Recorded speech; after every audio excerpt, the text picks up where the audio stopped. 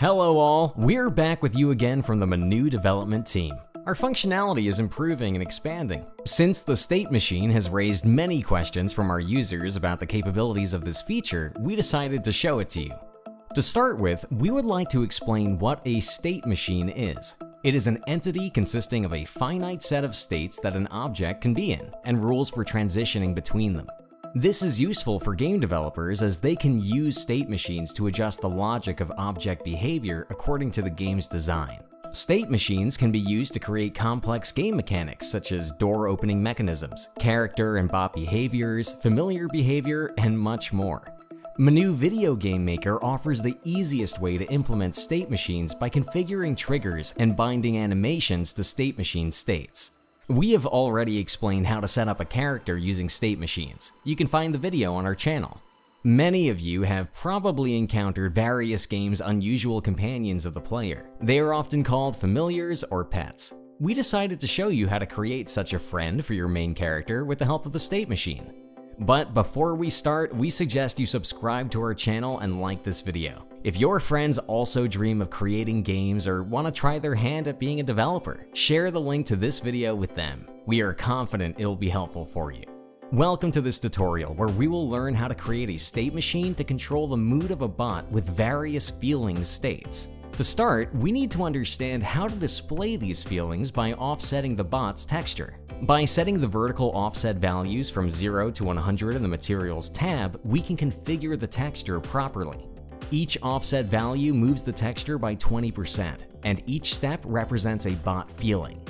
Next, we create a happiness variable to store the bot's happiness level, and we set the initial value to 50. This variable will be used to control the bot's mood. To create the state machine, we set the initial state as state 1 and rename it to normal. Then, we create the other states such as happy, love, sad, and angry, and set different colors to easily distinguish them. We then connect the states according to the logic we want to create. From the normal state, we go up to happy, and then love, and from the normal state, we go up to sad and angry. We also connect the states the other way around so the game can go back to a previous state. By following these steps, we can create a state machine to control the mood of our bot with various feelings and states. Now that we've connected the states, we need to define under which rules the game will change state. We want our game to move to the happy state when the happiness variable becomes more than 50. To do this, we add a comparison trigger. To go back to the normal state, we copy and paste the same comparison trigger and slightly change it to trigger when the happiness variable becomes equal to 50. We repeat this process for the other states by editing the comparison trigger to our needs. Now our state machine is completed, and to sum up, the bot will move from the normal state to the happy state when the happiness variable becomes more than 50. It will continue up to the love state when the variable becomes equal to 100. Then it will go back to the happy state when the variable becomes less than 100 and back to normal again when the variable becomes 50.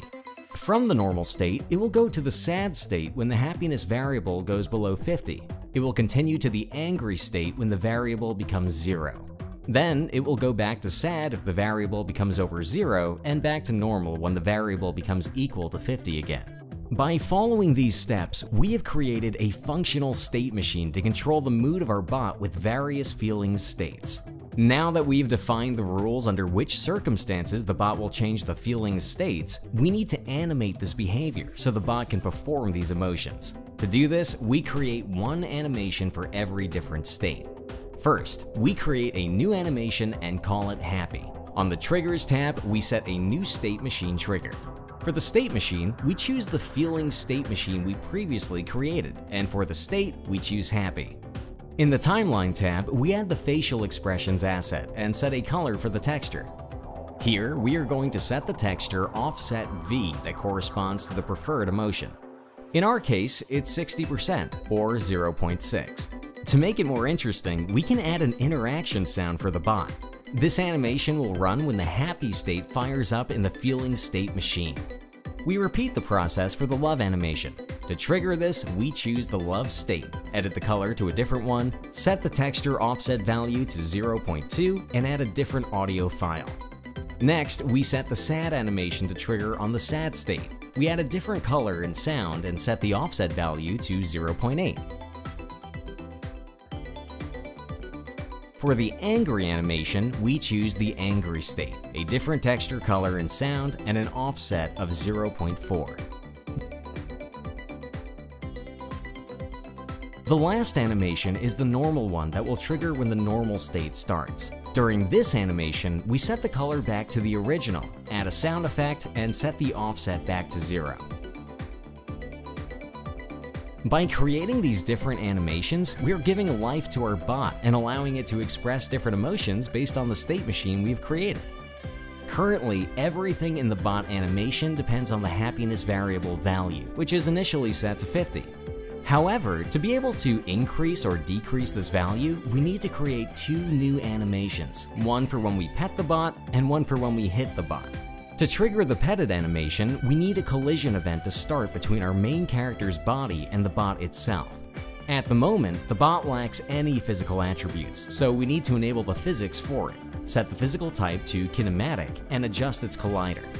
Once we've done this, we can complete the collision trigger event between the main character body and the bot, allowing us to move on to the next step.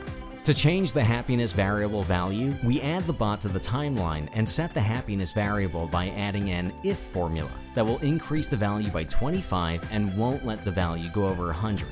This allows us to adjust the bot's behavior based on our interactions with it, creating a more dynamic and engaging animation overall. Next, we need to create the getting hit animation. We repeat the same process as before, but this time we decrease the happiness variable value by 25. To ensure that the variable value doesn't go below 0, we use the same if formula as before. The getting hit animation will trigger when our gun's ray collides with the bot. During gameplay, touching the bot will increase the happiness variable value by 25 and change the game state to happy and then love. On the other hand, shooting the bot will decrease the happiness variable value and change the game state to sad and then angry. And with you was the Manu Project team. Don't forget to subscribe to the channel. You can leave your comments and questions below this video. We are happy to respond to your messages. And don't forget that becoming a game creator is easier than you think. See you later.